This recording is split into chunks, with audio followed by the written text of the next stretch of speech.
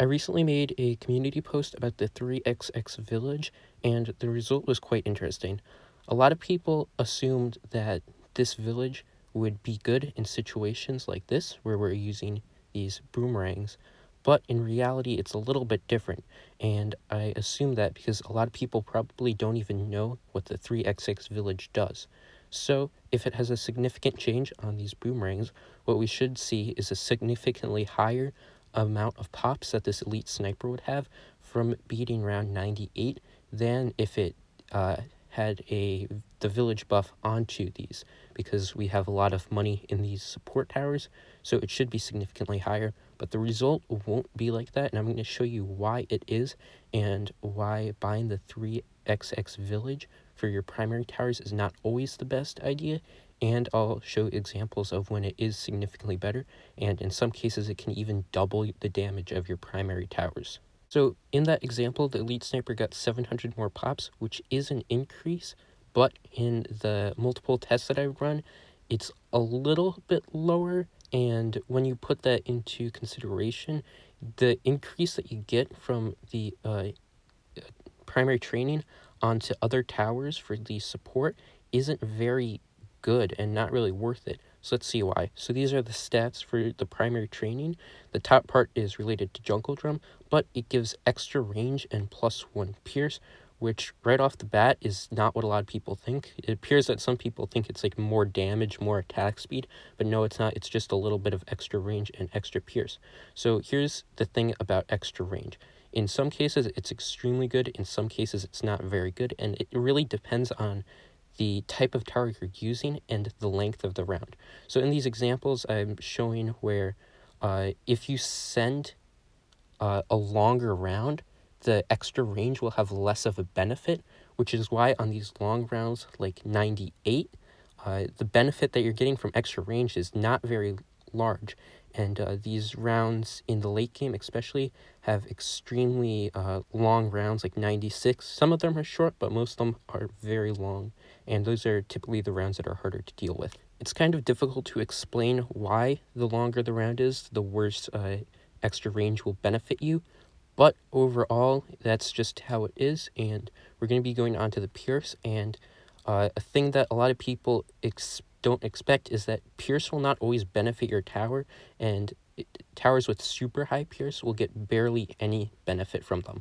Like that bomb shooter, it only got 5 more pops for having the primary training on it. Then we're going to be looking at this 203 bomb on round 63. It got about 11,000 pops. We're going to add primary training, and let's see how much it does now. And so after rerunning it a few times, we do get a more clear answer, but this is another thing where this buff is not really enough to overcome RNG if you have it in your situations, and when there really isn't any RNG, a lot of times when you're using these high pierce towers on these rounds, you will get pretty much the same exact result. And going on to the next example of a case where it won't do anything, if you're just trying to use as much pierce as possible and you already have a super high pierce tower like this Ultra Juggernaut, you are again going to get the same exact result with it or without it. And then I'm going to move on to some reasons why you would want to do this. And this is because there are some towers that gain a lot of benefit from these, and on some rounds that are shorter and you need that pierce, like Tack Shooter will gain big benefits from pierce and the range because its range is pretty small, so the additive is a lot more, and the pierce is also pretty small, so it gains a lot more pierce. And probably the best example is the Inferno Ring, where its damage will pretty much be doubled when you're exclusively using the Meteor when you add primary training. So we're going to see the pop count of this.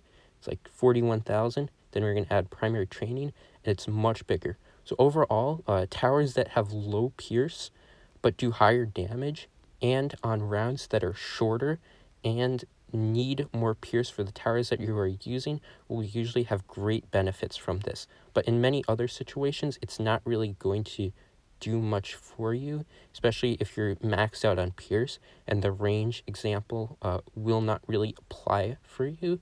So in those situations, you would not want to buy this, but in situations that don't, it definitely is worth it. So overall, this doesn't really apply much if you're doing like easier and intermediate chimps, because this saving these costs is only around like $800. But if you're doing harder chimps, this definitely can be worth it. And I've had runs that died because I was like a few $100s short of a first strike on round 100. So being able to save this kind of money on harder maps definitely can make a difference, but it might not on easier maps. So anyways, that is something interesting that I found with the community on this tower. And overall, if your towers have super high pierce and the rounds are long, it usually is not worth it to buy these upgrades, especially if you're not going to use all the pierce.